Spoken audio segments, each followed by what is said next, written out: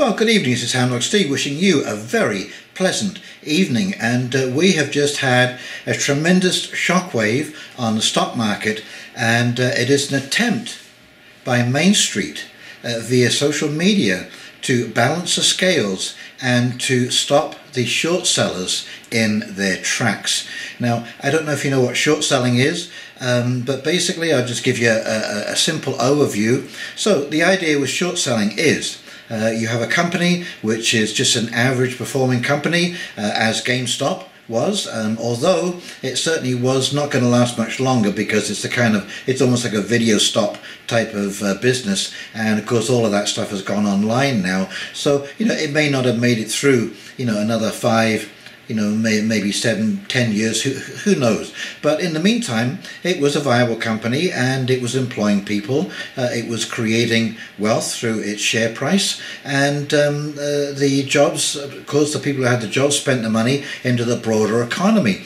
And so what happens with these short sellers is that they will see a company like this, okay, and they'll say to themselves, well, it was going to die anyway, so let's just kill it off, we'll just do it a lot more quickly. And so they will buy or borrow shares at a particular price. In this case it was $5, I believe, for GameStop. Then these companies together or individually will plow in to this stock, and they will buy up and they will borrow as many shares as they possibly can, all the way up, and they will run the stock up, and the interest that they can garner will, of course, as we saw with GameStop, the shares went up to $400 from $5.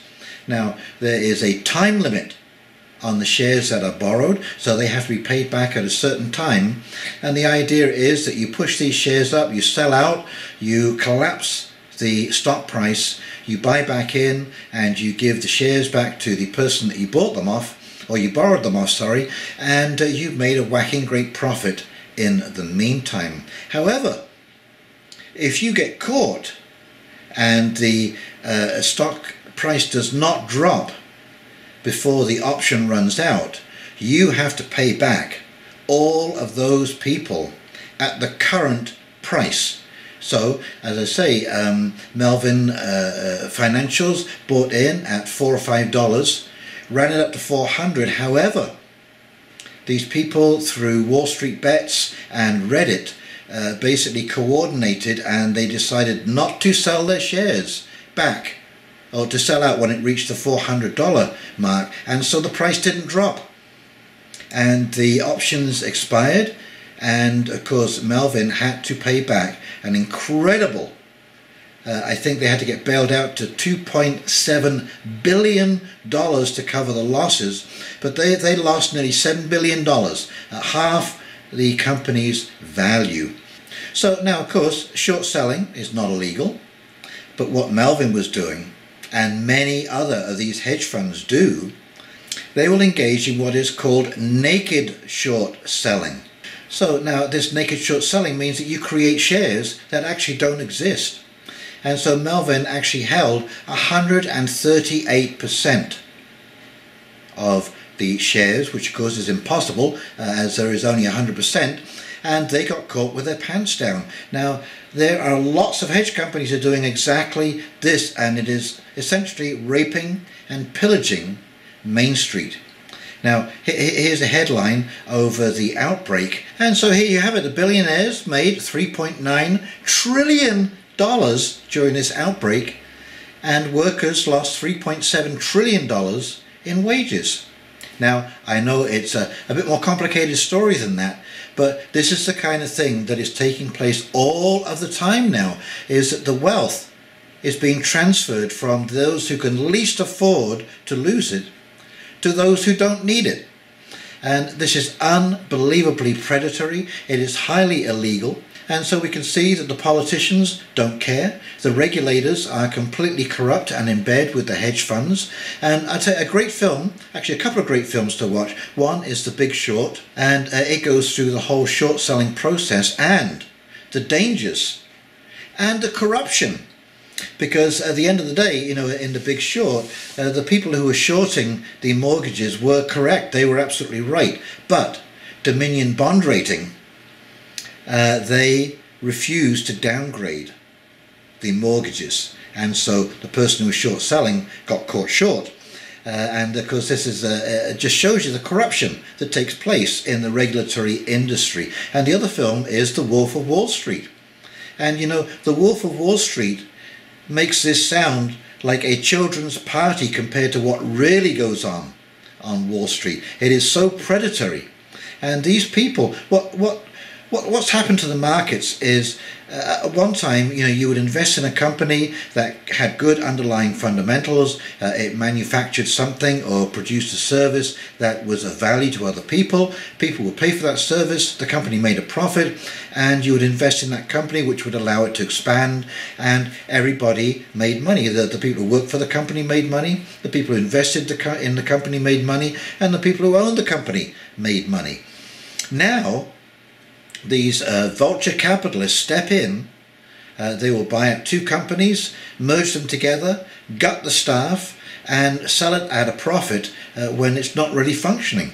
It just looks on paper like it is a great company, but in reality, it doesn't create any wealth. It doesn't do anything. The whole idea of capitalism is that you take something, you add value, you sell it at a profit, and you put the profit in your pocket. That's how it works. But these vulture capitalists don't do that at all. They are gutting our system. In fact, they are one of the main reasons that our economy is tanking. These hedge funds have driven interest rates down to 0% and less in some cases in some countries. And so that, again, has punished the saver. It's punished the retiree. It's punished the person who's worked hard all their life and has invested their money to make a little bit of interest to help eke out a pension fund for themselves. And these hedge funds have ruined people's lives. And so this is payback. You know, the Wall Street bets and the millennials and Generation Z, who got absolutely hammered in 2008. Their whole future was stolen from them. Their parents were eviscerated. Their parents' businesses were eviscerated. And Obama, Timmy Geithner, they bailed out the big banks. They bailed out the too big to fail, and they left Main Street basically dead in the gutter. And this is payback time. And so I, for one, am extremely pleased to see this take place. And the next one is the big silver short, and that is JP Morgan. And you could see JP Morgan collapse in this coming week, and they are scared to death. And here we are, the headline: everyone is afraid of the open, and that's tomorrow morning on Monday, as the Reddit raiders spark a national physical silver shortage. And so I suspect what is going to happen is that they are going to buy up all of the paper shorts on silver, and they're going to buy as much physical silver as they possibly can, because JP Morgan and Jamie Dimon has been doing exactly the same thing. They've been trading, I believe it is 238 paper ounces for every single silver ounce in existence.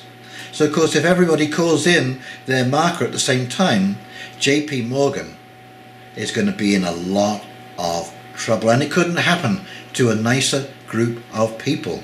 Remember, these people are not your friends. These people have decimated your pensions. They're trying to destroy your lives. They are destroying businesses wholesale, and they are destroying the world's economy. These are psychopathic, vulture capitalist predators. Okay, and our government is in bed with these people because the regulators, you know, JP Morgan was caught basically rigging the silver market, and what did they get? A 10% fine. 10% of the money that they made rigging the market was paid in the fine. So where's the incentive to stop that kind of behavior? There is none. There is none. And finally, Main Street, the younger millennials and the Gen Zers have basically said, okay, if the government's not going to regulate and the financial markets are going to be corrupt, we are going to cause the correction. And trust me, these people are shitting their pants right now. They are absolutely scared to death. It doesn't look like it because they like to keep things looking normal and calm, but they are absolutely scared to death. and it looks good on them because they are evil incarnate. Now, I was going to read a little letter about Gabe Plotkin, who is the owner of Melvin's investments, who lost all this money, but it's just going to make this video too long, so I'm going to finish up here and I'm going to make that letter a separate piece. And it's just a kind of interesting little show of what these people do with their money. So in the meantime, this is Houndog Steve signing off, wishing you a very pleasant evening, and we'll talk very, very shortly. You take care now. See ya. Bye.